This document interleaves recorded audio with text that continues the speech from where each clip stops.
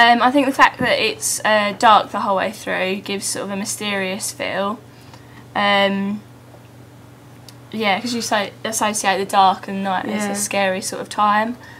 Yeah, and also the way that the writing comes up, sort of, it's not really full sentences, but you still get a gist of what's trying to be said, as well. Sort of like with "You Better Not Go Alone," sort of gives that sense of sort of not. I don't know. It's sort of like you get a bit sort of nervous about you, like what's going to happen, like because you start thinking what could happen if you go somewhere at dark times on your own. Yeah, it sort of adds all together, along with sort of like the zooming in of her face and the sort of the more scarier images, rather than sort of everything seeming to be sort of like the happy and all right.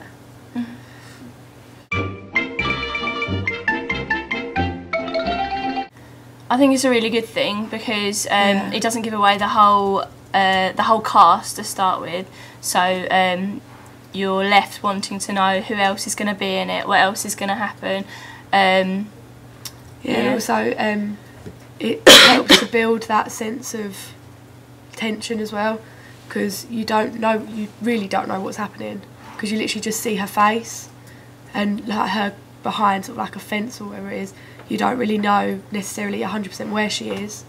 You don't really know what she's doing. You have no idea, so it makes you kind of want to go and see it, because you think this looks like it's scary because it's obviously like dark and everything, but also you don't know what's going on, so you kind of want to justify what you think's going on as to what is really going on by only having one character.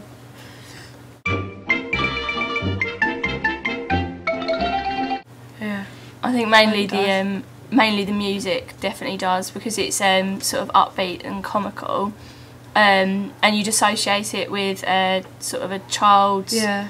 Then the way, but the way it's sung helps to bring it round as well. Like yeah, the way she's the cut version it and the cutting. Yeah, definitely helps to bring it round, to add it to the horror way, rather than making it really light-hearted.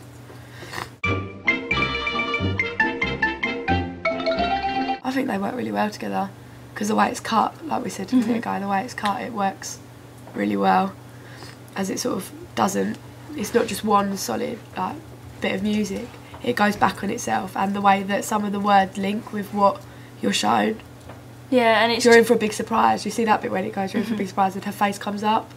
And it's really challenging what the viewer would expect as a sort of stereotypical horror movie sound. It's obviously not, you wouldn't associate that with a horror movie at all. But I think because if you weren't watching it and you just heard it, by the way it is cut, you could tell that it is still a horror film. There's something more to it. There's something more to it. Whereas you might not necessarily think it's horror, but you know it's not exactly like light-hearted kids film, because it's obviously like cut weirdly and skips and jumps about. Yeah.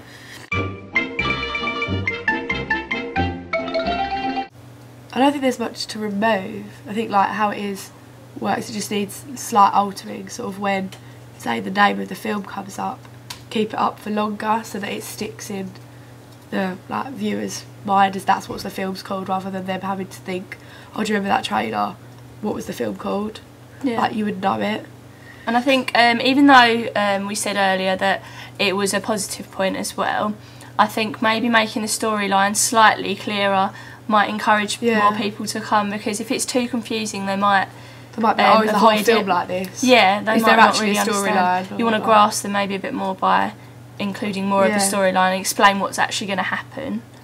Yeah, because we're not giving it away too much, obviously. It's obviously it's going to be really scary and there's going to be scary things happening, but normally in a trailer what the audience is used to is like more teases.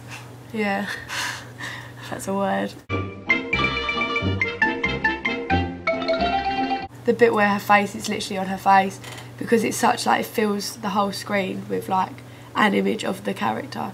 You really remember like seeing that, really, because it's quite obvious and in your face. I liked it at the end where just her eye popped up. Yeah. Because it's quite. It was unexpected and it can make you jump. Could make the audience jump, which obviously is a bonus in a horror trailer. But also, I think the song as well makes it really memorable, because you sort of like, it's one of those songs you get in your head and then you can't get it out. Yeah, like, and then you like start singing it, be like, where did I hear that? And then you could like link it back to the trailer. Yeah. I would.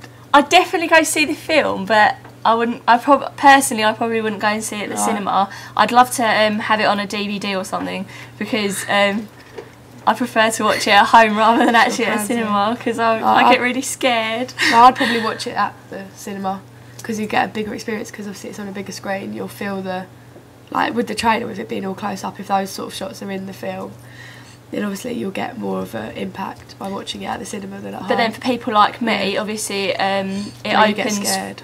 It opens. If it is a success, it opens for when they do DVDs. Yeah. People like me will still go and buy it. So or rent it or whatever. Like sure, still see it.